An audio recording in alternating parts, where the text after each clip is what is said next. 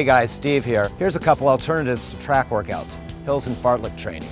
Fartlek's a funny word, but it's a great way to train. It was developed in 1937 by a Swedish running coach. It can improve your speed, your stamina, and your strength.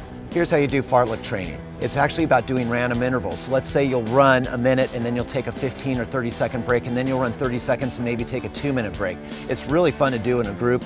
Hill training is my favorite type of training. This course has hills, so you want to actually do a little bit of hill training to get used to these hills when you have to race it. I live in a hilly area, so I get to do a lot of hill training. I run up it, and then I walk down it. So it's about a 3-to-1 ratio. It takes me maybe a minute to get up the hill and 3 minutes to get down the hill, so I get ample recovery. Pushing up that hill, be very careful because you're really putting a lot of stress, especially on the calf muscles.